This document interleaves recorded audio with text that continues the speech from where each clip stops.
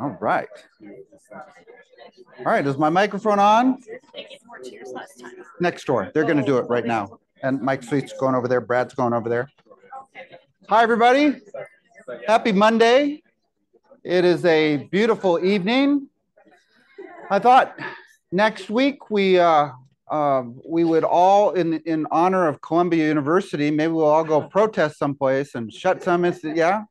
Did you guys see what's happening in Columbia? I mean, it's like all these events, and we just happen to have a class on Israel. It needs to be louder.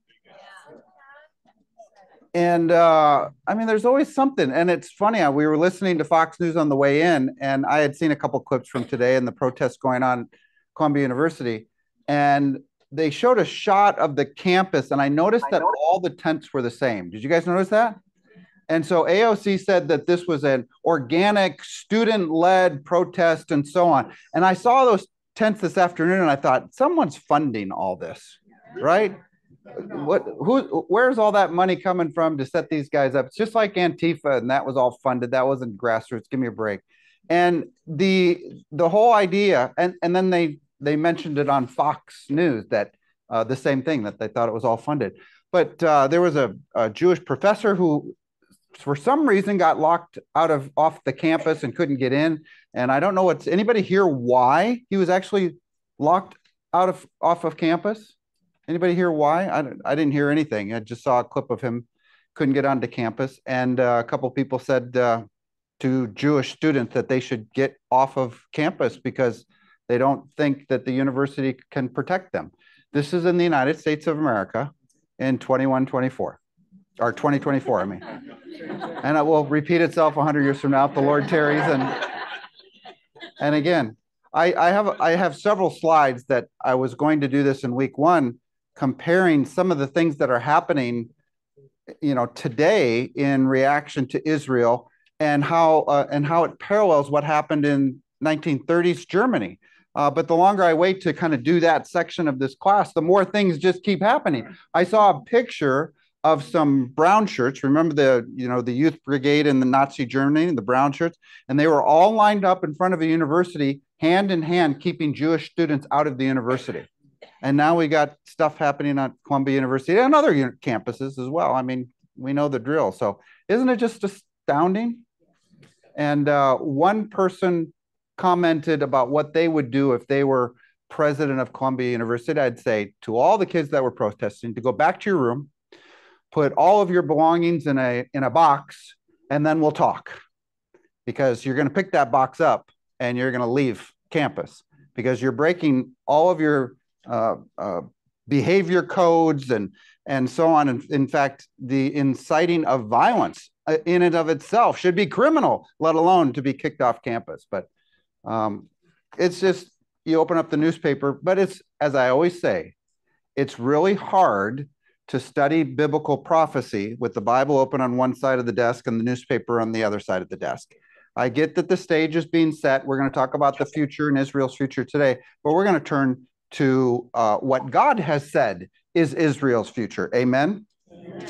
All right. And we got way too much stuff, so we'll see how far we get tonight. But we have, how many weeks do we have left after this night? I think we have 4 weeks left after tonight, so we'll get it all. Lord, the world's just messed up. It's dark, but you are light.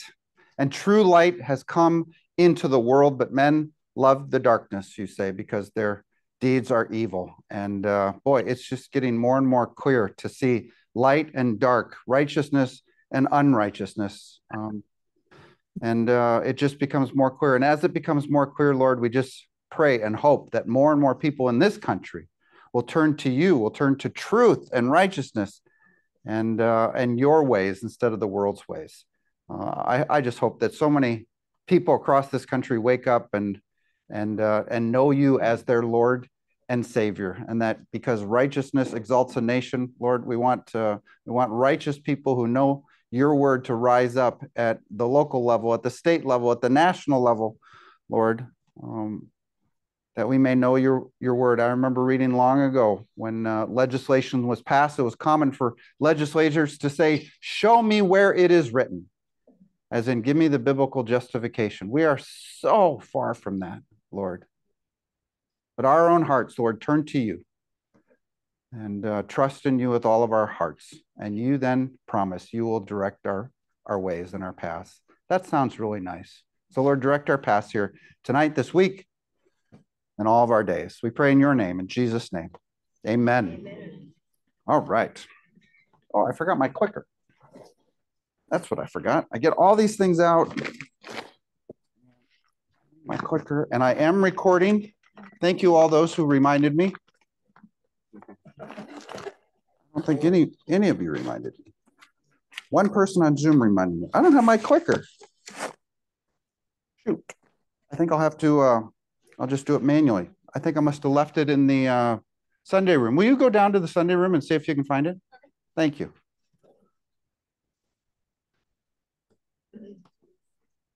All right. So a little review from last week. I like Larry so much I had to throw him in again. But in the end, his words when he conquers Jericho in Josh and the Big Wall kind of sum up this whole class, right? God has given us this land.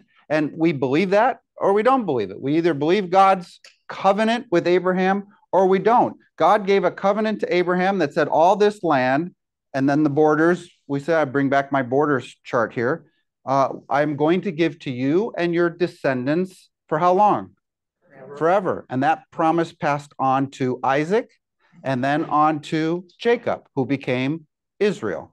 And so it's that simple. And so it's their land. But we see that they've been kicked out of their land twice. Well, that's because you need to understand not the unconditional covenant of the Abrahamic covenant, but the conditional covenant of the Mosaic covenant.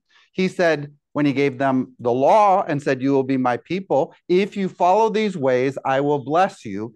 But if you don't follow these ways, I will curse you, or there will be consequences. So that is the conditional promise or covenant that God made with Moses that they were to follow. Did they follow it? No, as we saw last week, they didn't follow it. So all of the sworn judgments that are talked about in Deuteronomy 28, the second half, or actually the second 70% of that chapter, are all the sworn judgments, including being carried off to a land that your fathers didn't know, Babylon, and that's exactly what happened for 70 years. And if they still didn't follow your ways, God was going to send them into all the nations the next time. And that is exactly what happened. So first Babylon for 70 years, and then into all the nations from one end of the earth to the other. And that's where they were scattered in what is known as the diaspora or the diaspora. Then the new covenant came, the next covenant. This was the covenant that Jesus made in his blood. So we just celebrated communion on Sunday, the bread and the wine. We do that to remember this event when he came to usher in this new covenant. Now, did the Jews accept this new covenant or reject this new covenant? No, they rejected it. So they said, crucify him. Since you rejected it, it says in Acts, because they refused to believe, Acts 19. And because they rejected the covenant, because they still did not obey the Lord their God, it says in Luke 19 that I will dash you to the ground, you and your children within your walls, and we will not leave one stone upon another. We'll look at this again when we look at the 7 temples and the progression of the temples throughout history, biblical history. But that temple, Herod's temple, the second temple that was standing on the Temple Mount, was destroyed, and not one stone was left upon another. And then the Jews, as we saw, were scattered into the known Roman world. But God has said that he would gather them back again, over and over. I will bring them out. I will gather you from all the lands. I will bring you into the lands. I will gather you again. And that's exactly what happened.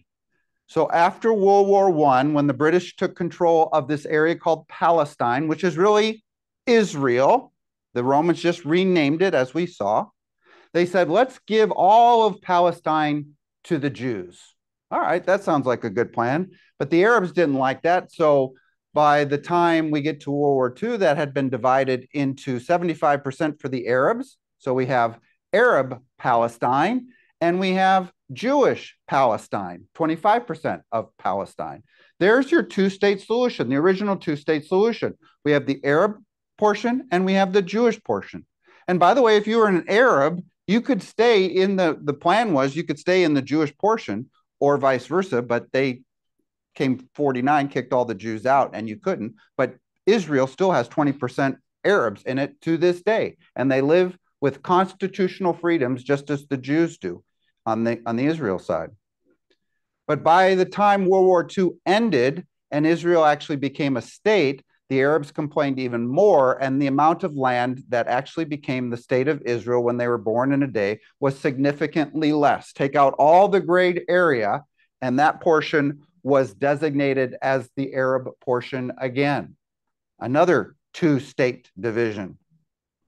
Israel became a nation May 14th, 1948. Can a nation be born in a day?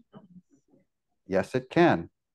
And through a series of wars, we went through the maps, the war right when they were founded, invaded by five armies, the armies of 5 nations, Arab nations, the Six-Day War in 1967 and various other wars, 1972, the Yom Kippur War, and so on. They took control of the Upper Sinai.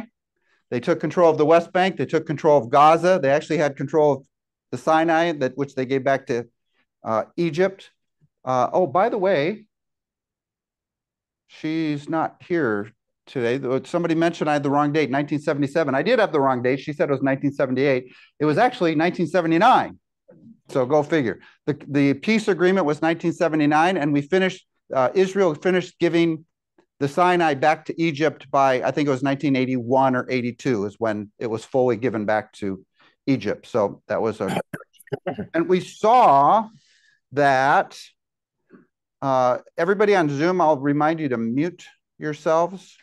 Let me pull up the participants. Can I do it? Oh yeah, I can do it right here. That's it. So I left this in my Sunday class.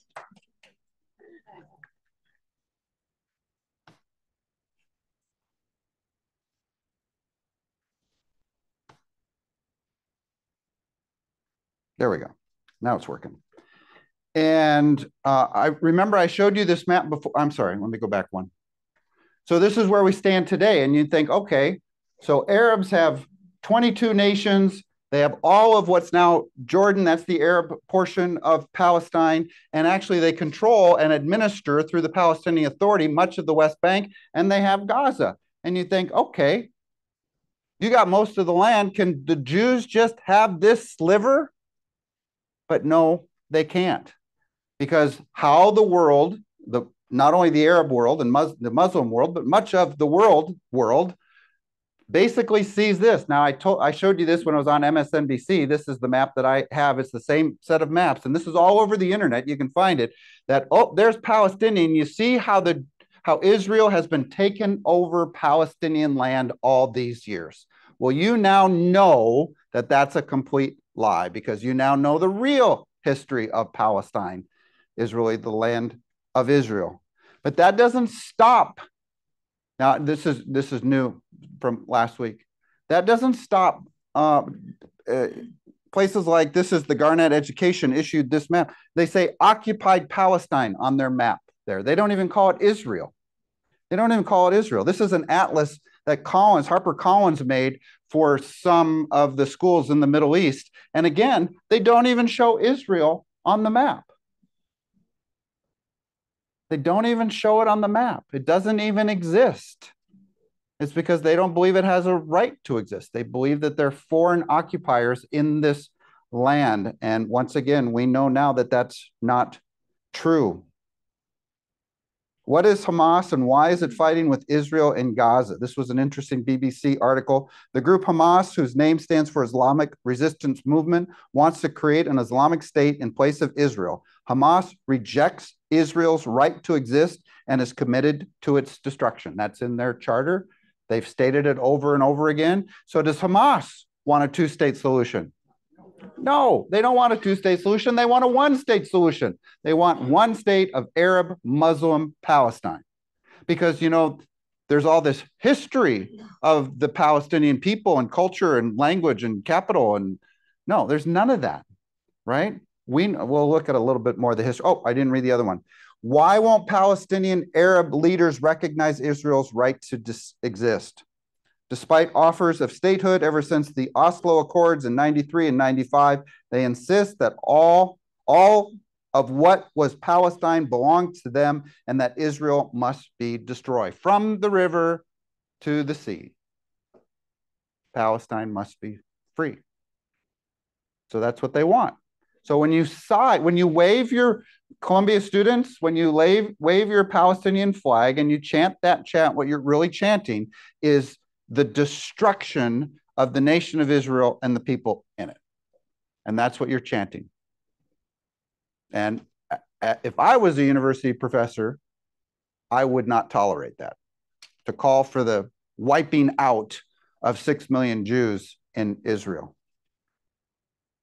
There's a great article called The Palestinian Myth, and I'm going to send this in the email, in the follow-up email after tonight's class, because you guys got to read it because it just has some really great information. But it goes through that, for example, in the 1300s, people knew that this Palestine was the land of Israel. This was the Jewish land. They knew that. A Dutch scholar in about 1700 said most of the land was empty, desolate. Its inhabitants few in number and mostly concentrated in Jerusalem, Jaffa, and so on. Most were Jews, and the rest were Christians, Arab Christians, Christians from around the world who had moved to Israel to be close to Jerusalem, where their Lord was from. And it was a wasteland that didn't have very many people. There was no Palestinian nation in Israel. It was basically a wasteland. Another British quote there, you can read it in the article. One that is often quoted is Mark Twain's quote, who visited the land of Palestine in his day. And he says, there's not a solitary village throughout its whole extent, not for 30 miles in either direction. One may ride 10 miles thereabouts and not see another 10 human beings. Nazareth is forlorn. Jericho lies in moldering ruin. What's a moldering ruin? I don't know what that is. Bethlehem and Bethany in the poverty and humiliation. I can't read that. Untenanted by any living creature. A desolate country whose soil is rich enough but is given over wholly to weeds. A silent mournful expanse. We never saw a human being in the whole route. There was hardly a tree or shrub anywhere, and so on. It was a desolate wasteland. Nobody wanted to live there. No nation lived there. No people lived there. You had a handful of Jews. You had a handful of Arabs, mostly Christians, and in a couple of cities. And that's how it existed in 1867. In fact, when the general from Britain came and took over the land after World War I, he actually did a census. There was about 500,000 people there. About 10% were Jews, and the rest were a variety of other folks, Arabs, mostly Christians. And yet, this idea that there's this great Palestinian history, this great Palestinian nation that has lived in the land all these times. One Israeli politician said, there is no such thing as a Palestinian nation. There is no Palestinian history. There's no Palestinian language. And that was extremely offensive to the world. And yet, there's actually been in history PLO leaders that have basically said the same thing, that the Palestinian people does not exist. The creation of the Palestinian state is only a means for the continuing our struggle against the state of Israel. So you've got a group of people here who are suddenly what? They're pawns in this chess match that we leave them there to pressure Israel, attack Israel, to try to divide the land up more and more and more. And I think that's how they serve. That's the purpose they're serving in the land. An Arab American journalist basically said the same thing. There's no Palestine, but those weren't offensive. But if a Jew says it, it is offensive. The land of Israel, Jerusalem, Jordan, Hebron, Galilee, Bethlehem, Joppa, all the places of the Bible, Mount Moriah, which is also known as Mount Zion or the mountain of the Lord or the holy mountain or the Temple Mount that we would call it today. These places are all mentioned in the Bible over and over and over. Jerusalem, I think 800 plus times in the Bible. This is the land of Israel. This is their historic land.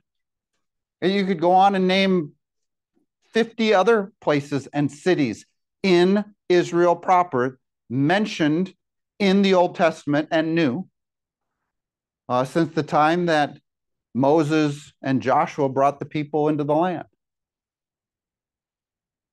The Arab Muslims claim it, and yet if you do a survey of the Quran, what do you find?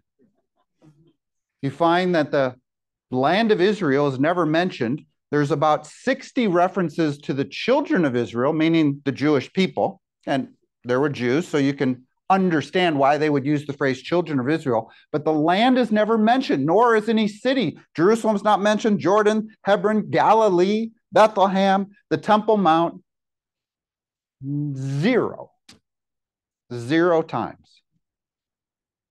Whose land is it? I mean, isn't this overwhelming when we go through the narrative it is overwhelming. And so, we've talked about this. This is a rendering of Solomon's temple. This was built in 1000 BC and stood until 586 BC, until who destroyed that temple? See if you've been paying attention. Who? I heard it. Nebuchadnezzar. The next temple was destroyed by the Romans, right? We'll go through that. I got a handout. That will be next week. You'll get all the temples down pat in my handout. But we have evidence for the first temple, the second temple. We have evidences for the kingdom of David. I just saw in my feed yesterday one of the stones that was found, because a lot of universities have and historians have said, oh, there's no evidence outside the Bible that David was ever king of Israel. Well, guess what? They found a stone up in northern Israel, and it says something about the kingdom of David on the stone. And that stone is sitting in a museum today because it's an extra biblical source of evidence that, yes, David actually was the king of a real Israel. And just because the Bible says it, I know you don't believe it just because the Bible says it. So it's been verified outside the Bible that there was actually a kingdom that a guy by the name of David was king over. Cool. Everybody should go home now and stop protesting, right? The point is, one of the things I didn't get to last week was this idea of this regathering. And just look at the history of the world to see how God has been has used events of this world to bring people back to his land. So pre-World War II, Jews were fleeing Nazi Germany before it arose. After World War II and the Holocaust, we all know what happened. Displaced persons from the Holocaust across Europe. There was about 700,000 Jews who said, okay, we've had enough. We're never going to be safe in Europe again. We're going to leave Europe and we're going to go to Israel. Wasn't that regulated also that they wouldn't allow so many in? Pre-World War II, after the Balfour Declaration, before the state of Israel, when Jews did start moving in, that's the 200,000 or so fleeing Nazi, the British put restrictions on Jewish immigration into the land because the Arabs were getting all upset again. Well, you can't let this many Jews into Jewish Palestine. Do you see this theme, how it's been playing out for decades and decades and decades? After the Arab-Israeli War, it became very dangerous to be a Jew in any Arab country throughout the Middle East, and so they all fled. Today, in fact, for decades, it's been illegal for a Jew to enter into the country, the Kingdom of Saudi Arabia. You couldn't do it. It was illegal. They wouldn't let you in. Even in more recent history, do you guys remember all the fall of the Berlin Wall? The Soviet Union fell a couple of years later, and there were about 1.6 million Jews across the old Soviet Union that left that old communist dictatorship, or the areas of that old communist dictatorship, and emigrated to Israel. And in the last 30 years, 60,000 from Russia, 20,000 from Ukraine. Western countries are seeing record numbers of people, even after October 7th, which you would think if you're a Jew and you saw October 7th, you'd say, well, okay, no, Tel Aviv's a nice place, but, it's partly cloudy with a chance of rockets every day, and don't want to do that. So I'm not going. But yet there are records. Cheryl, you work for some airline, right? And you actually see this where people are Jews book one-way tickets to Israel, right? A whole bunch of little babies. You can see, the infant seats are always pink. Yeah. Looking at the map. Yeah. So you see it. Yeah. And so that's the aliyah, the going up. And I've heard this from many Jews over the years, that there is this internal calling of some sort where they just, I feel like I need to go back to Israel. And that's called aliyah, going up. So as of today, these are world events. We've all seen the headlines, and yet God is using these events to draw Israel back to Israel. Do you see that? So as of today, this was from a while ago, so I updated the numbers. That's why the circles aren't perfect circles anymore. So I updated the numbers. As of today, there's about 6.3 million Jews in Israel. There's about 5.7 million Jews in the United States. The total world population is just short of 16 million. And some of these other numbers are relatively the same 10 years later after this chart. So I didn't update all the numbers. But you can see in France, there's about 500,000. In Britain, there's about 300,000. Ukraine is probably down and Russia's probably down. I didn't check. Oh, here, I got the next one. So here is a current statistics. So here's the 6.3 million, 5.7 million in the United States. And you can see the countries throughout the world where most of the rest of the Jewish population is. So that's the Jewish population of the world. What do you suppose God is going to do to draw the rest of Israel back to Israel? I mean, are we getting a foretaste of this by seeing events like the protests and the Columbia University stuff and things like that? Are we getting a taste of this right now? And how bad is this going to actually get so that more and more Jews decide to make Aliyah and go back to Israel? I don't know I'm not predicting anything, but I look at how God has worked in world history over the last decades since the formation. And he said, I will regather Israel back to Israel. I also don't know, by the way, we're going to get into the end times. I don't know how much of Israel needs to be back into Israel for the end times, which we're going to look at tonight, for the end times to begin, which begin with what event? The rapture. So this does not mean that the rapture can't happen until all the Jews are back in Israel. I don't think that's what that means, or I don't mean to imply that at all. Israel has something called the law of return, that you can return to Israel. And if you are Jewish, you are granted citizenship basically immediately. And so it's ethnically, if you are Jewish and return to Israel, you can become a citizen right away. The land is also a very interesting story. Okay, that was the people. Now the land. Here's Mark Twain. Here's somebody connected this picture. I don't know if this is an actual picture from his trip or not. I'm assuming so because it was connected. And he's looking out over the Judean desert and he's seeing nothing. This is a picture near Jerusalem back around the turn of the last century. And it's just a wasteland. Here is actual Jerusalem. Here's a couple of British soldiers in 1917 when, after World War I, when the Ottomans were conquered and moved out and the Brits moved in. You can see that it's a virtual wasteland, can't you? There's nothing there. Nothing. Nobody wanted to live there.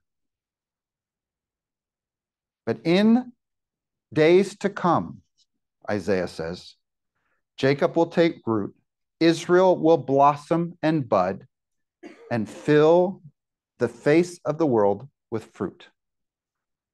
And guess what? Not only are we seeing the fulfillment of prophecy of Israel returning back to Israel, we are seeing the fulfillment of prophecy of the land blossoming. Now, I think the fullness of these prophecies of Israel's blossoming will be during the millennial reign, which we'll look at tonight, but we are already seeing it happen. So that if you look at hundreds of millions of trees have been planted in Israel, agriculture is now massive in Israel. When you go to Israel and you drive through the country, you see farm after farm after farm. You see orchard after orchard. They have drip irrigation. They have over 1 million date palms have been planted, and you see them all along the roads everywhere you go. They have desalination plants. I think they have 8 major desalination plants to provide water. So you see farm after farm. You see woodlands, trees, forests that they have planted. Grove after grove of these date palms. Here's the dates all growing up in the date palm. How many have been to Israel again that you drove when you're driving through? Well, a lot of you have been to Israel. When you're driving through, don't you see acre after acre of this? This is a picture of the Jerusalem forest right outside Jerusalem. This was not there when Mark Twain was there. The land is blossoming once again. Turn to Ezekiel 37. How many of you have heard of the prophecy about the dry bones? The valley of the dry bones. This is really cool. And what we're going to do, we're going to see the split of this prophecy in a way that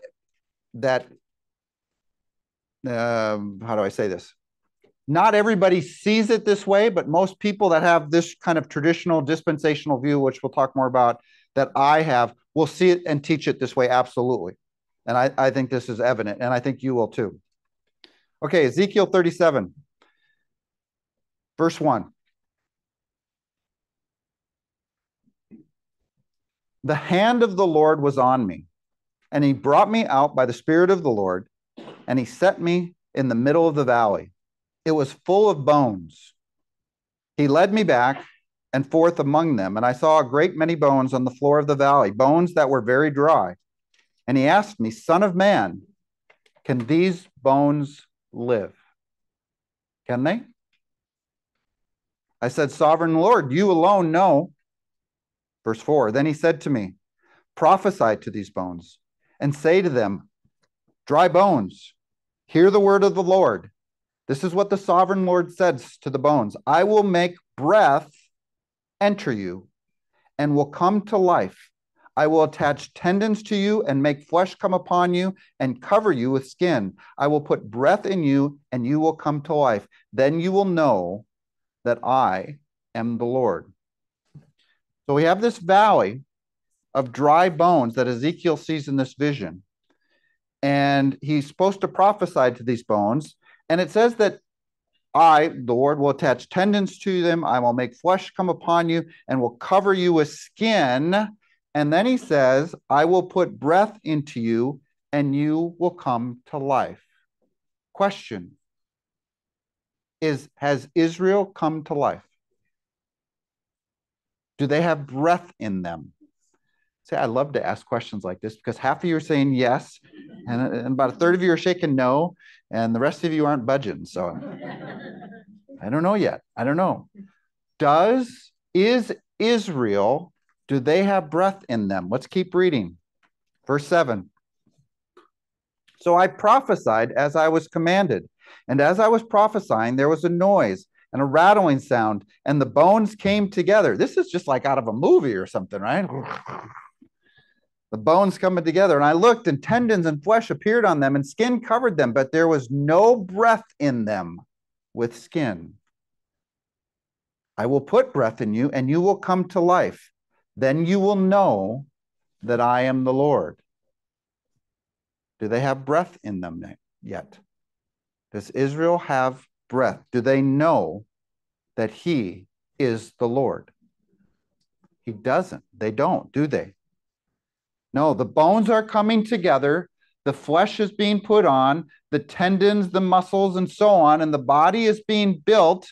It's about half done, I would say, right? Now, I'm just making an analogy to the number of Jews back in Israel, but the body is absolutely being assembled, but there's no breath in Israel yet. Do you see that? No breath yet, no life yet. Ezekiel 37:8. I read that already.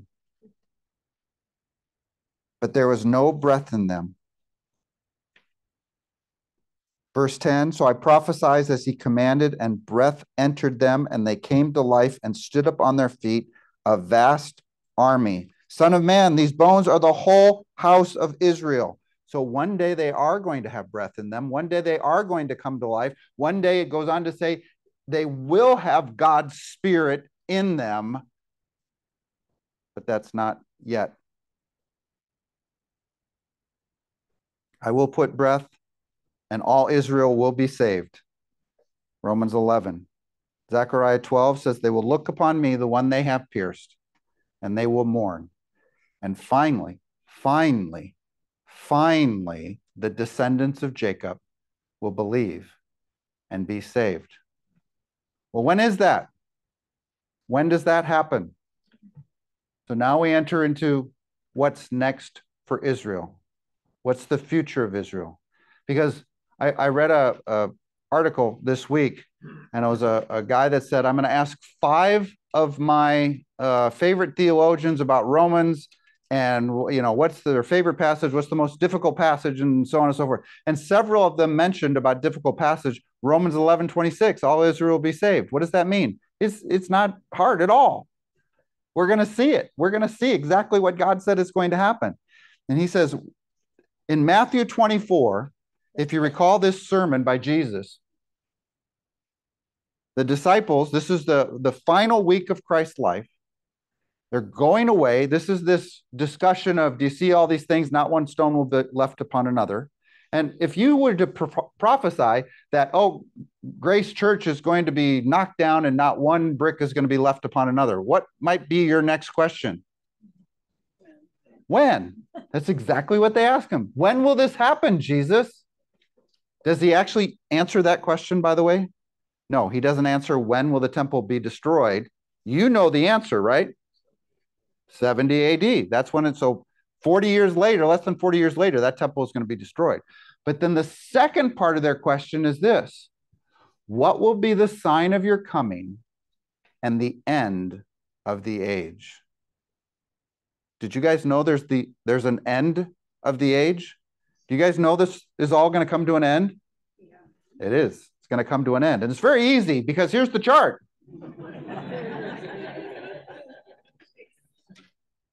There it is. I love to show this chart. This is a chart by a guy by the name of Clarence Larkin. And Clarence Larkin wrote a book. It has a lot of different subjects in it, but he was a draftsman, and he drew what he studied. Now, I like to draw and chart and list what I study, but I always use a computer. I was a consultant, and I use a computer. He was a draftsman, and he kept all of his pens when he became a pastor, and he would draw these beautiful pictures. And once you look at this, it's actually not that hard to understand, to be honest with you. You're all going through Revelation. You should be able to explain this whole chart. There's only a couple things on this chart that I would like to change. Otherwise, I agree with this whole thing. And Clarence Larkin lived over 100 years ago. I've never met the guy, but we had the same source material, and my chart, which is a lot easier. Well, this isn't mine. I thought I had mine next, but this is a very simple chart of what God says is going to happen at the end of the age. So we're right here, right? We're in the church age, after the cross, before the rapture of the church. So we know we're there because it says that's where we are. You are here. All right. The next event on God's prophetic calendar is the rapture of the church. The trump will sound, the dead in Christ will rise first, and after that, we who are alive and remain will be caught up together with him in the clouds, and there we will be with the Lord forever. Now, in my end times class, we talk all about it. We'll talk a little bit about it tonight, but we actually go through all of the biblical reasons why I believe, and I've come to the conclusion that the rapture has to happen before God pours out his wrath on the earth. How many heard the sermon this week on Sunday? Troy was talking about actually the wrath of God in these 7 angel judgments, which are going to be the 7 bowls, which are going to be poured out in the next chapter, Revelation 16. You learn about that next week. And he says, in that, the wrath of God is complete. That's the wrath of God. Are you under the wrath of God or not? No. In fact, Troy explained that we are no longer under the wrath of God. We're no longer under condemnation if we are in Christ Jesus. So we are not appointed to suffer wrath, right? Scripture says, and 1 Thessalonians declares that a couple times, that he will keep us from the hour of trial that is coming upon the world. And in context, that's the tribulation. And we are kept from that. So were you going to raise your hand? Okay. But in my end times class, I actually have 10 biblical reasons. That's on the internet if you want to watch it at some point in time. Or am I going to do the end times in the fall? Yeah. I was just talking to my wife about what am I going to, huh? Take a poll. Well, I know a lot of them or have already been to it, but who, okay, I will. Who would like to see, hands, bunch of hands, all right. The end times class in the fall. Yeah, all right, maybe we do that. So I haven't done it for a few years. I usually do it every other year. I haven't done it for a few years because, well, we happen to have a senior pastor who decided to go through Revelation, right? So I didn't want to be doing my class when he was doing his, but he is done in July, I understand, which means that by about September, we could do the end times class again, I guess. So, all right, maybe I'll do that. That sounds like a good idea. Then there's a 7-year tribulation period. We know it's a 7-year tribulation period because remember when I mentioned Daniel 9 and the prophecy in Daniel 9, that prophecy not only predicted when Jesus would come the first time, yes, the timing of Jesus' first coming is prophesied in Scripture. In Daniel chapter 9 tells us when. I know you all knew that he would be born in Bethlehem and that he would speak in parables and he'd be called a Nazarene and he'd come up out of Egypt and he'd be betrayed by a friend for 30 pieces of silver and that he would be pierced for our transgressions. He'd be buried in a rich man's tomb, but he would not see decay and so on and so forth. There's about 100 unique prophecies for Christ's first coming. But one of them is when he would come, and that's Daniel chapter 9. Amazing prophecy. But Daniel chapter 9 also sets up the framework that there is a future 7-year period that comes upon the world after the destruction of the temple in 70 AD. And so we're still looking for that 7-year period because as far as I know, there's never been a whole bunch of locusts that have come up out of the abyss and tormented people for 7 months, right? Anybody read that in history books? And by the way, Revelation 19 says that Jesus comes back riding on a white horse. And I know that hasn't happened yet. So there is yet a future 7-year period culminating in that second coming of Christ. He returns on a white horse. I'm going to read it. Revelation 19. Just because I love to read this passage. Revelation 19, verse 11. This is yet future. I'm a futurist when it comes to understanding the book of Revelation. You know that many in the church are preterists. They believe this has already happened. All these events that we've been talking about in big church have already come upon the world around 70 AD in the destruction of the temple. And you have to spiritualize the text. We are going to look at the frameworks that the 2 main frameworks in Christianity that will govern how someone will look at prophetic events. And it's basically covenant theology or reformed theology or dispensational theology. We will look at those. I don't know if it's next week or in 2 weeks, but we have to understand that Because there's a reason why people theologically have set Israel aside and said, no, there's no future tribulation, which Scripture calls the time of Jacob's trouble. This is a future judgment for Israel. But if God's done if God's done with Israel, is there any future tribulation for Israel? No. Why would there be? He's done with them. That's where we get replacement theology, and it all starts fitting together in their brain. We got to understand that, and we will. But that's future. I digress. Christ comes and he establishes what? His kingdom. How long is his kingdom? 1,000 years. How do you know that? Because it says on my chart. Well, that's not my chart. That's a different chart. It actually says in Revelation. In fact, I never read this. I get excited. I saw heaven standing open, and there before me was a white horse, whose rider is called Faithful and True. With justice he judges and makes war. His eyes are like a blazing fire, and on his head are many crowns. He has a name written on him that no one knows but himself. He is dressed in a robe dipped in blood, and his name is the Word of God. The armies of heaven were following him, riding on white horses, dressed in fine linen, white and clean. Who is that? That's us. How are you dressed? White. What are you riding? Did you know that? You knew that? Because you've been into another class of mine? Yeah, well, it's in the Bible too. So you know I've named my horse, right? I've already named my horse. You don't remember what I named my horse? Thunder. Thunder. You can't have that name. It's already taken. My horse's name is going to be called Thunder. And then my friend Brian DeVries, who co-teaches In Search of Truth with me, always says his horse's name is going to be called Lightning, because lightning always comes before thunder.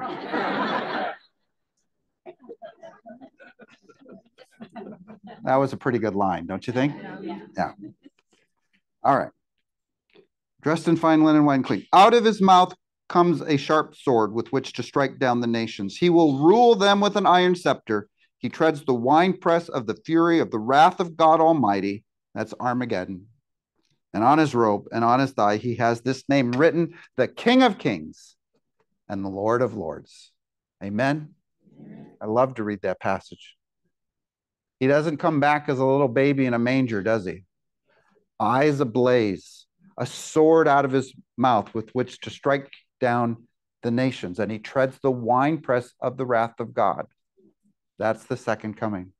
And he comes as King of Kings and Lord of Lords to establish his kingdom for 1,000 years on earth. This is, and then we have the new heaven and new earth. I'll get to that in a minute. So this is my chart. Can't you tell I was a consultant? Yeah, this is just done in PowerPoint. And so this chart, you guys all have a copy of it. You Zoom guys, I will send this out in the email, and I'll try to get the email out. I got a meeting and everything by the end of the day tomorrow. All right. I'll get it. I'll get it out by the end of the day tomorrow. I've now committed to it, so I have to do it. So this is the chart that I basically use as my core chart. I call it my anchor points chart because it has all the main points of the end times in it. So you can see on the far left, we've got the rapture of the church. We have the 7 seal judgments, 7 trumpet judgments. We have the 7 bowl judgments. This is the Revelation 16 stuff that we'll talk about next week in Big Church. We see the abomination of desolation at the midpoint of the tribulation. We've talked about that a little bit in Big Church as well. We got the first half, we got the second half, we got the second coming of Christ. And then we have this line here, this verse, Romans 11:26, all Israel will be saved. So in this class, this is kind of our focus, but I want everybody to have the big picture in their head because it will make a lot more sense what we're talking about in terms of Israel's future salvation. Jesus then comes and sets up this millennial reign, which lasts 1,000 years, at which time Scripture says heaven and earth flee from his presence. They go away, and there's a new heaven and a new earth, and eternity begins. And we'll talk about that. The sheet tonight, the sheet that goes with this is extra verses because the chart gets kind of crowded. So everywhere you see a little blue diamond here, those are the extra verses linked on the second page that kind of go with this chart. Everybody follow that? All right. So that's yours. This is everything on here has a biblical reference, and you can look it up and so on. And remember, I say this all the time, you need to know this, and so I'll remind you, you need to know what you believe and why you believe it from Scripture, right? So I love a good teaching. Love a good teaching if it's consistent with the Word of God. I have gleaned things from teachers that it's like, oh, we were just talking about it. I have a list of things that's like, oh, man, I've never seen that before. And you hear something from a teacher and you go, yeah, but then you better research it and look at the passages and study it yourself and come to your own conclusions. Be that good Berean, as always. So there's my little be a good Berean exhortation again. So I've kind of already walked through this. I should have been doing this slide as I was describing it, but we have the rapture. We have the 7-year tribulation with the seals, the trumpets, and the bowl judgments, the Antichrist and the mark of the beast, the second coming, the millennial kingdom, the great white throne judgment, which is judgment day. That's the final judgment. That's when the lost are judged at the great white throne judgment. And then eternity. There's a new heaven and new earth. So that's the overview. Any questions? I want to spend a couple minutes on each of these in just a minute. So you just mentioned when people are finally coming to Jesus, that is toward the end. When Israel, let me go back to the chart in the big chart. When Israel finally recognizes their Messiah when he's returning right here, they will look upon him whom they have pierced, and they will finally recognize him. So that's the core of why we're going to kind of go through this whole scene to see this event, that there is yet a future day of salvation for the nation of Israel, the descendants of Abraham, Isaac, and Jacob. Okay? Anything else before we get into a little bit more detail in this? You guys see why we're doing this? Okay. All right. It is fascinating to me that there are so many in the church that don't believe there's a rapture of the church.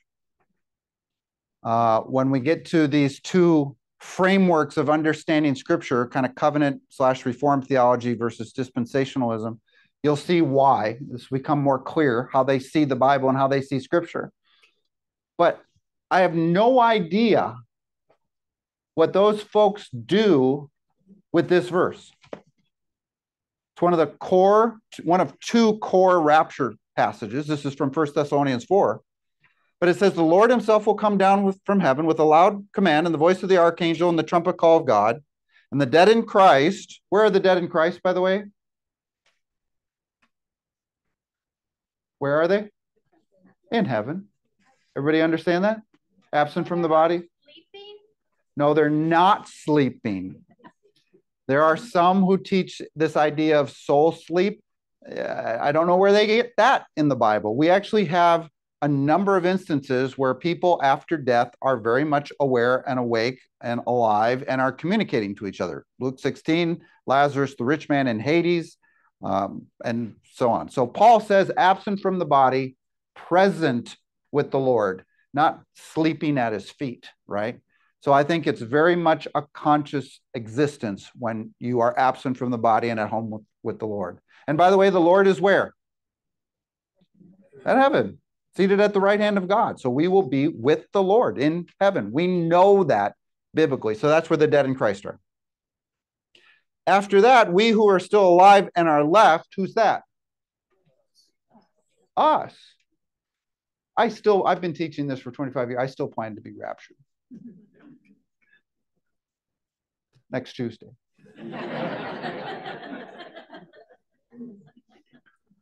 It's better by far, by the way.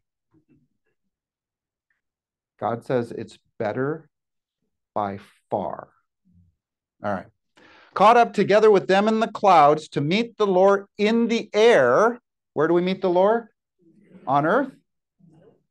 Up in the air. And so we will be with the Lord forever. Therefore, encourage one another with these words. The rapture is our blessed hope. It is a source of encouragement. We're supposed to look forward to the day of the Lord's appearing, and we do. And so we should be able to say, based on our walk with the Lord, Lord, today would be a good day. And you know what? I think God has intended every generation from the first generation to live as if the rapture could happen in their generation. If you understand the book of Thessalonians, as a matter of fact, they thought they were already in the tribulation, that they thought they kind of missed the rapture, and so they even believed that the end times could be in their generation. And I think every generation of Christians since could honestly believe and understand scripture to say that the rapture could happen in my lifetime. And I think that's exactly how God wants us to live. Amen? That today could be the day. This is called the rapture. If you don't believe in a rapture, what do you do with this passage? I've never heard an explanation for this passage by those who say there's no rapture. By the way, where do we get the term rapture? Rapturo. Very good. Caught up in the Greek is harpazo. What'd you say? Oh, rapturo. That's not rapturo. But many theologians centuries ago studied in what language? Latin. What's the Latin word for caught up? Rapturo. So you can call it the rapturo, you can call it the harpazo, you can call it the catching up, you can call it any of those things. It doesn't really matter what you call it. I make a big deal about that because one of the arguments is that, well, the word rapture never occurs in scripture anywhere. And it's like, well, yeah, actually it does. It's right here, just in Latin. By the way, the word Trinity never shows up in scripture either. It's just a theological term that we gave this event when we're caught up to him in the clouds. Any questions on the rapture other than when it's going to be? By the way, God tells us when it's going to be, by the way. There you go. It comes as a thief in the night when you're not expecting it. That's when the rapture is going to come. Jesus says at the end of the book of Revelation, I'm coming soon and my reward is with me. And that word soon in the Greek is the Greek word teku, T-A-C-H-U, teku. And that word could mean soon, but how long has he waited so far? A couple thousand years. Well, that doesn't sound soon to me. So what does that mean? Well, the Greek word teku can also mean suddenly, which I think is actually a better translation. I'm coming suddenly, and my reward is with me. I come as a thief in the night. Cool. We'll look at Noah's comparison in a minute. Let's get through the timeline. The tribulation, 7 years. We know it's 7 years because of Daniel 9. Like I said, there's a first half. We have this woman riding the beast. This beast is coming to power with this mystery Babylon, this harlot. And then the beast decides, you know what? I'm going to set myself up as God in the temple of God. I no longer need this woman, this mystery Babylon, so I'm going to destroy her. I'm going to cast her aside. And now I'm going to set myself up as God in the temple of God. What does that mean about the Temple Mount? There has to be a temple there. There has to be a temple standing on the Temple Mount by the midpoint of the tribulation. You guys see that? Now, I don't know when it's going to be built. Scripture doesn't tell us when it's built, but I know it has to be standing by the midpoint of the tribulation. Then there's the second half. We got the Antichrist. He makes war against Israel. That's when Israel has to flee into the wilderness where she's taken care of for 3.5 years. Remember Matthew 24, pray that your flight doesn't take place on the Sabbath and all that kind of stuff. So that Israel flees because the world wants to destroy Israel. Can you fathom that today? And so she goes into the wilderness where she is protected or nourished by God for 3.5 years. That's the second half of the tribulation. Now, it doesn't say how or by what means, if it's supernatural or what. We don't know. It just says that she's nourished. We also don't know where the wilderness is. Some say where? Petra. Maybe. I don't know. That's one theory. And it's a common theory, so you see it a lot. But actually, Scripture doesn't say. We have this character called the Antichrist, also known as the beast. I said all those. He makes war. He has a buddy called the false prophet. And the false prophet is actually the one who institutes the mark of the beast, which is the number 666, the number of his name. And we don't really know what that looks like or how that's enforced. But can we see things in this world today that look like they have the flavor of the mark of the beast? And it says in Scripture that people cannot buy or sell unless they have this mark. Do we see that today? And how do we see it today? How are we seeing it today? I just read that Bank of America was canceling some Christian conservative organizations and saying, we don't want your business anymore, so you're out. They didn't break any rules. They didn't do anything wrong. They didn't do anything illegal. They just said, we don't like your kind around here. And they kicked them off. Bank of America. Bank of America, which needs to be renamed something else because America doesn't stand for that. But this is happening around the world. How many of you have heard of the Chinese social credit score? The Chinese social credit score is basically, if you're a good citizen and you follow all the ways of the government, your score will go up. And if you have a high score, you can buy or sell. If you don't, you're limited on what you can buy or sell. This is coming to the United States. We already have forms of social credit scores in this country. Anybody besides me get kicked off of Twitter here a few years ago? Nobody? I'm the only one? 2? You're not gonna 3? Well, congratulations. Way to go. The rest of you, what are you doing? Just posting pictures of your kids or something? You know, it's like, get out there and post some truth. So I got kicked off of Twitter like a bunch of other people. And this is social credit score. If your behavior and you don't align with the narrative that we are pushing, then we're going to kick you off of social media. You're not allowed to bank here. I know conservatives who were kicked off of Uber, who were kicked out of PayPal, who were kicked out of a number of these institutions just because of their beliefs, their political views. This is un-American.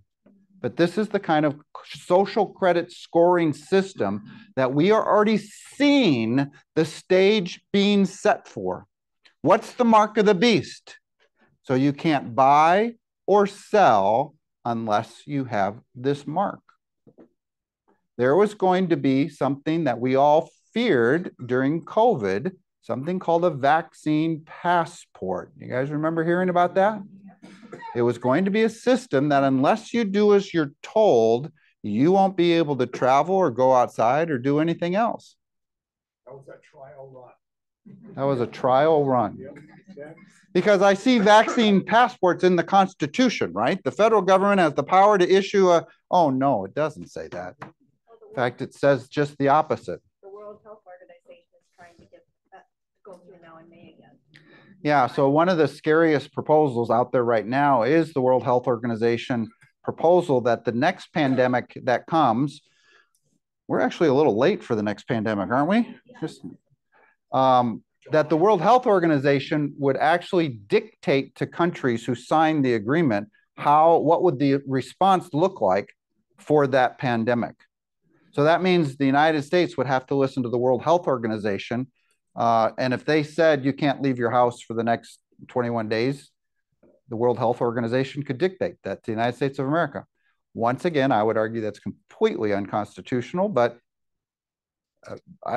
what percentage of our federal government, what they do today is not constitutional? I mean, it's all right.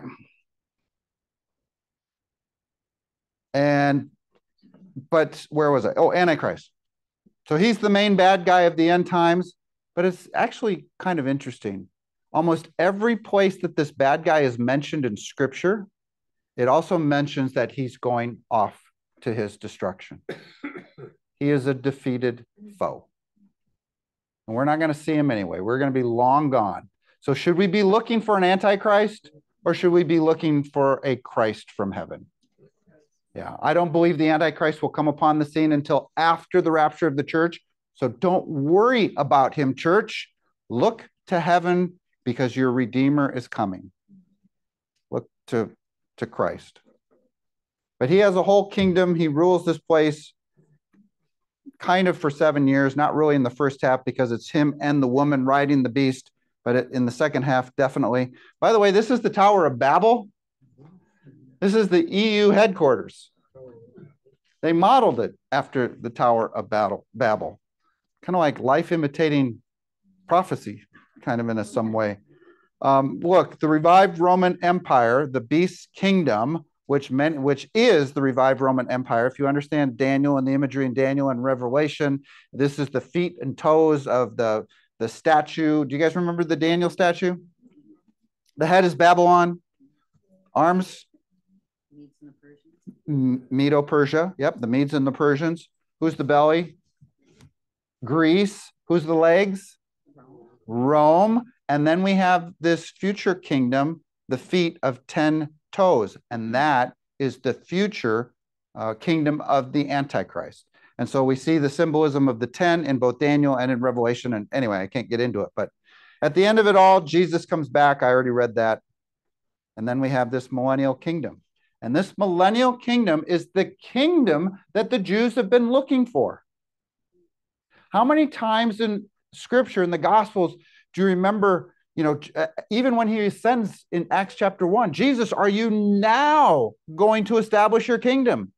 They were looking for it. Remember the woman said, Jesus, when you come into your kingdom, set one of my sons on your left and one on the right. They were looking for the kingdom. They didn't understand. They understood the kingdom because the Old Testament talks about this kingdom so much that that's what they were looking for.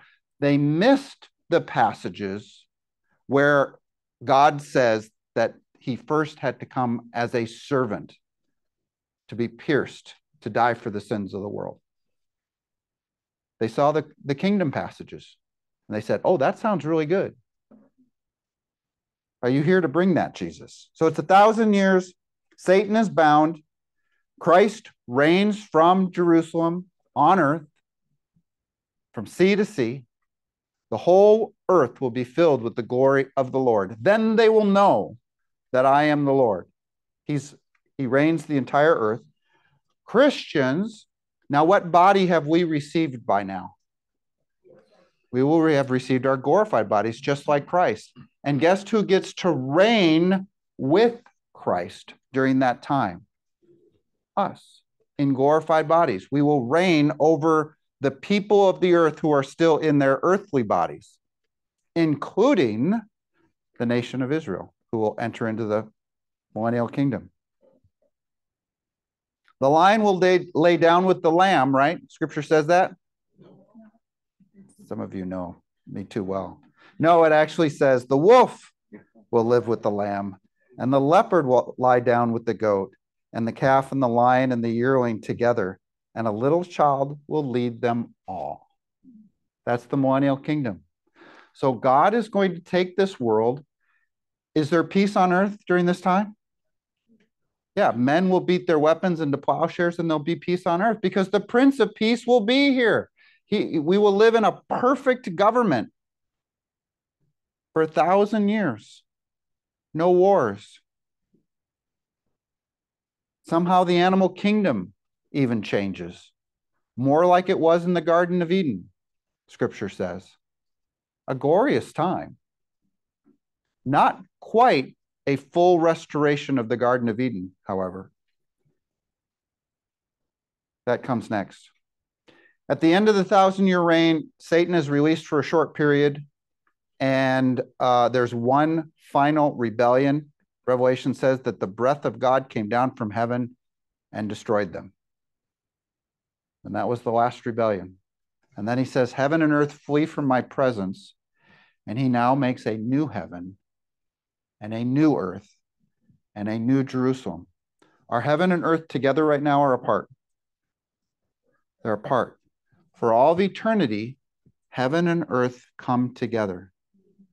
Revelation says he makes this earth new. He makes all things new out of fire. You guys ever read 2 Peter chapter 3? So this earth is reserved for destruction with fire. And then after everything's burned up so hot, even the elements will melt. Now there's global warming for you for sure. He then makes all things new. That is the final restoration of Eden. We hadn't seen that since Genesis chapter 2, and then we finally receive it back after Revelation chapter 21, and we now have the restoration of all things. And then God says this, he says, and I heard a loud voice from the throne saying, now the dwelling of God is with man.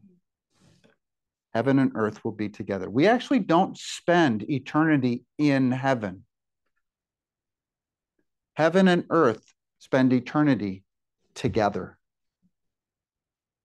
Okay? And God will dwell or tabernacle with us forever and ever. By the way, I don't think that doesn't mean that we could not go exploring the universe, because I fully expect us to be able to go explore the universe, because he's created millions of galaxies, and there's probably a lot of really cool things to see throughout the universe. So if you're all up for it, that's one of the things I want to do. Oh, well, I'm going to need the tour too. I've never been there. So we get to ride our horses? Yeah. Never thought of that, actually. That's a good question. They asked, could we ride our horses on the other galaxies? And so, yeah, why not? But before that, there's this thing called the Great White Throne Judgment. This is when God's on the throne. Christ is on the throne. All authority has been given to Christ. We are on the throne. Don't you know that you will judge the world, Paul says? Even angels. We have God, we have Christ, we have us, the righteous, in our glorified bodies. And before us is going to be all of the lost from the very beginning of time to the very end of time. A sea of humanity. And what happens to that sea of humanity? It says in Revelation that they are thrown into the lake of fire, and the lake of fire is the second death. They go away. They cannot enter into the new heaven and new earth, because God says that nothing unrighteous will ever enter into it. So he throws them into the lake of fire. John 3:16. For God so loved the world that he gave his only son, so that whoever believes in him shall not perish, but have everlasting life. So only the righteous enter into this new heaven and new earth. This is when David said, and I will dwell in the house of the Lord forever. We're going to dwell in the house of the Lord forever, in this new heaven and new earth and new Jerusalem, which comes down from heaven. So we talk about some of the characteristics of all that in the end times class. I love this line, so I'll say it. Born once, you're going to die twice. If you're born twice, you're going to die once. You guys follow that? If you're born once, only out of water, as Jesus and Nicodemus talked about, you're going to die physically, but you're going to die the second death too in the lake of fire. But if you're born again, born of the Spirit, you will die physically. Maybe. We got this thing called the rapture coming, right? But the second death, the Revelation says, has no power over you. So you'll only die physically. And eternal life is a really big deal. So big, we should be sharing with people that we know that we have eternal life. Do you know that you have eternal life? Do you know that you know that you know that you have eternal life? 1 John 5 says, I write these things to those who believe that you may know that you have eternal life. Cool. The New Jerusalem comes down from heaven. We see the streets of gold. We see the tree of life. We see the throne of God is there. God will dwell with man. I just read that verse. There's no temple in the New Jerusalem. Why not? Yeah, when we look at the 7 temples, we'll look at that again, but it's really cool. There is no temple because what is the temple? That's God tabernacling with his people. That's how he tabernacled with his people. He will dwell with us. He will tabernacle with us in the new heaven and new earth in New Jerusalem. Streets of gold, pearly gates, the tree of life, that's the eternal state. No eye has seen, no ear has heard, nor is it in the mind has conceived what God has prepared for us, for those who love him. It's going to be even better than what you can even imagine.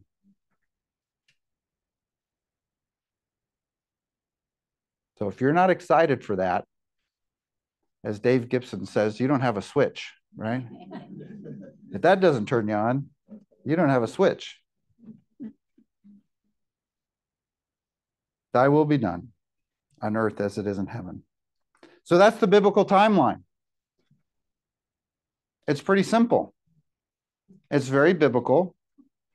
And yet it's fascinating to me how much of the church rejects this idea because of, like I said, Reformed covenant/covenant theology, and we'll talk about that. But because there's other views out there. Thoughts on God's plan for the end of the age. That was a semester in like a half hour, by the way. I thought I did pretty good. Thoughts on that? Is it real? You know, one of the reasons why I teach the end times is that I find that a lot of people don't have a very concrete understanding of their eternity. You know, the old adage, so I would be playing, floating on a cloud, playing a harp. And do you get excited about playing a harp for all of eternity on a cloud someplace? I don't. But it's a literal, tangible kingdom. We will have literal bodies, our glorified bodies. We'll be able to sit down and eat together. Oh, is there eating in heaven? Yes, there is. In fact, one of the first things we do in the millennial reign is we have a giant wedding feast, a banquet of the finest meats and the choicest wines, or the choicest meats and the finest wines. I think it's in Isaiah. And we will eat. And so it's cool, but we'll never gain weight.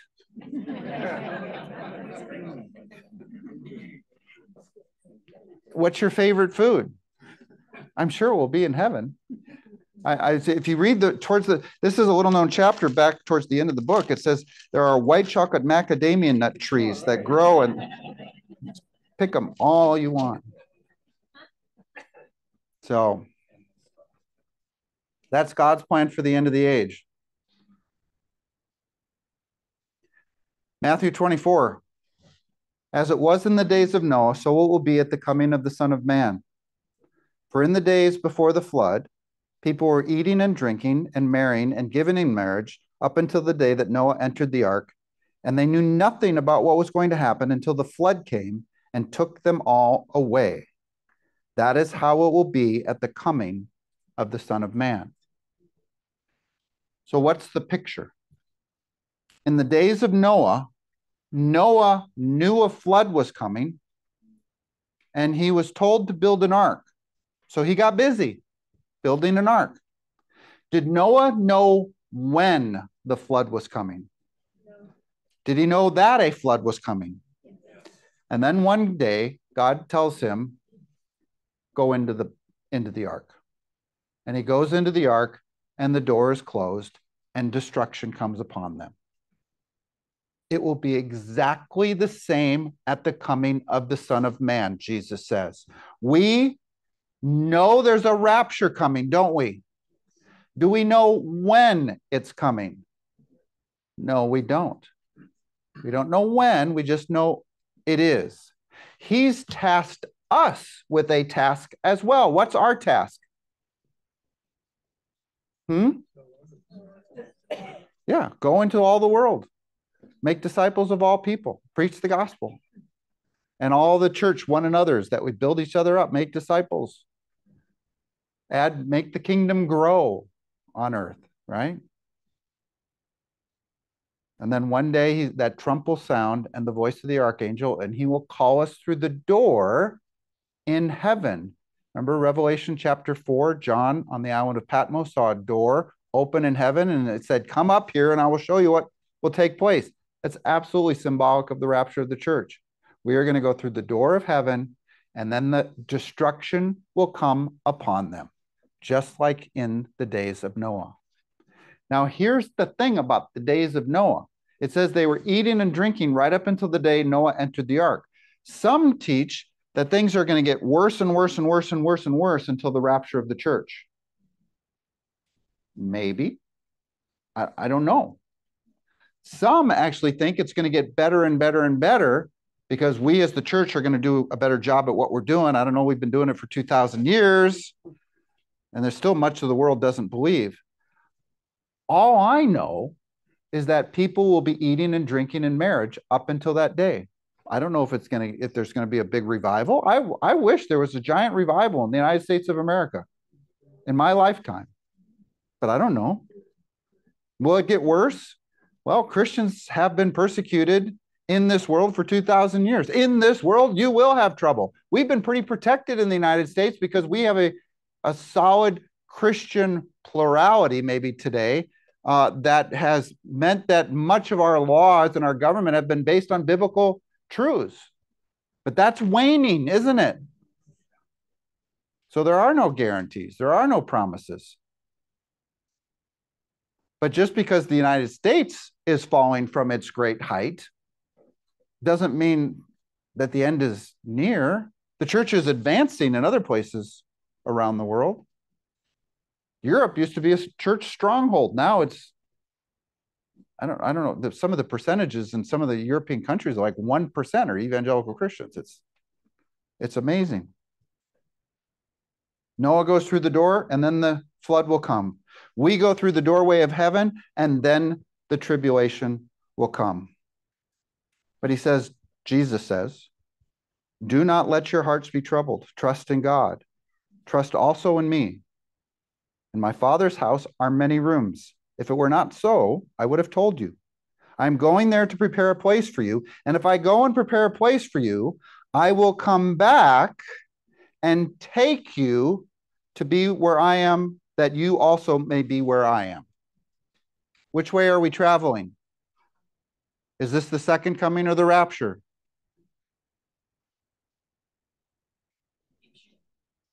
The rapture. We're going up. I go and prepare a place for you. Jesus departs, goes to prepare a place, and I will come back and take you to be.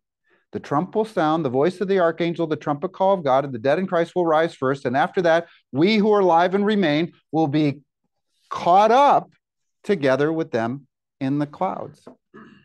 This is actually the first rapture verse in the New Testament. Cool. One day we will be caught up to heaven. Then destruction will come upon them. You guys see that?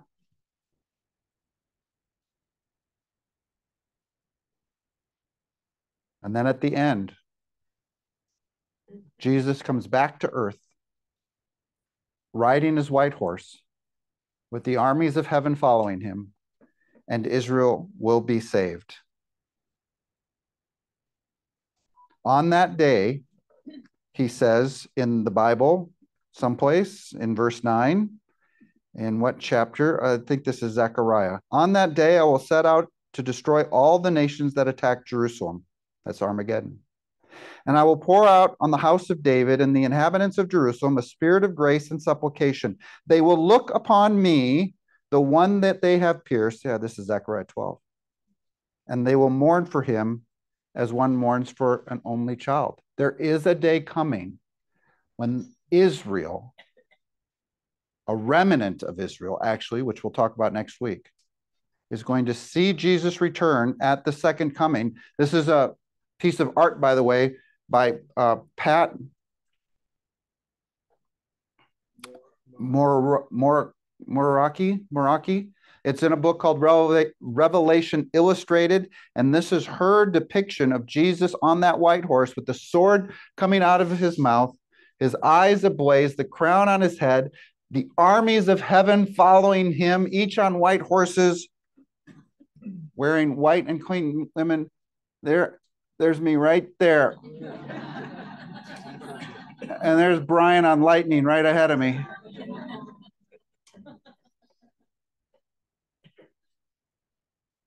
He doesn't come back as a baby, does he? He comes back as the King of Kings and the Lord of Lords. Oh, Zechariah 12, 9 through 10, right there. Oh, that salvation for Israel would come out of Zion when the Lord restores the fortunes of his people.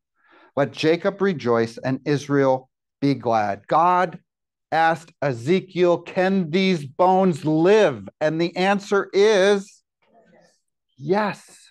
They're being assembled right now with tissue and tendons and skin, but it doesn't have breath yet. But God has told us that there's a day coming when those skeletons would come to life and breath would be put into them and they would have life and they would be filled with the Spirit of God.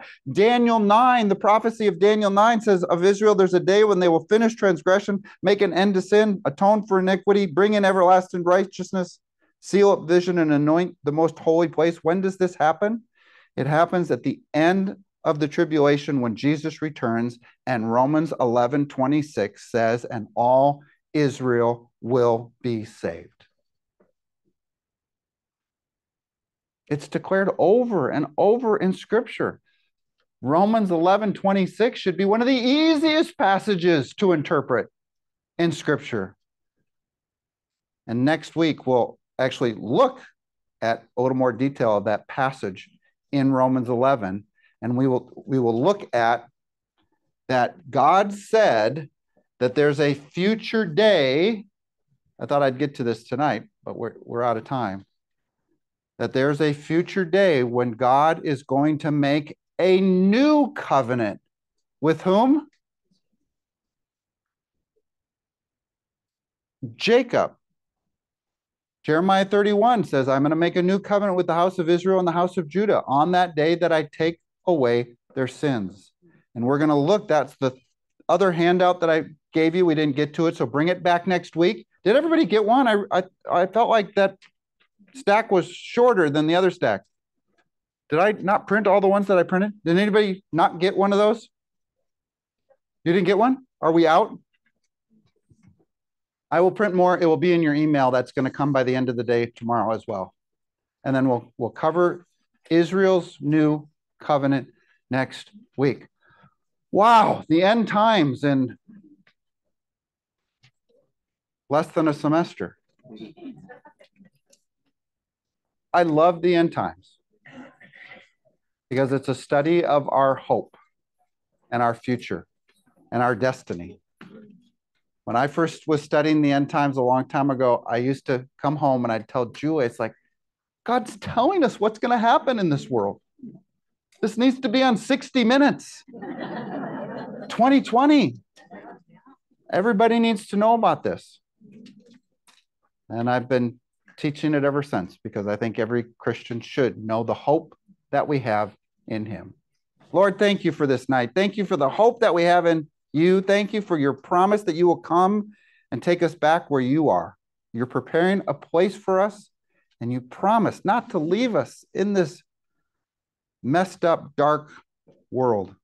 But you have a plan, just as we pray, that your will be done one day on earth as it is in heaven. You will come back as the King of Kings and the Lord of Lords, and you will rule and reign in true righteousness. Lord, we look forward to that day. So whether we are part of the dead in Christ or those who are alive and remain. We encourage one another with this hope, with these words, that one day you will reign forever and ever. We pray this in your name, Lord Jesus.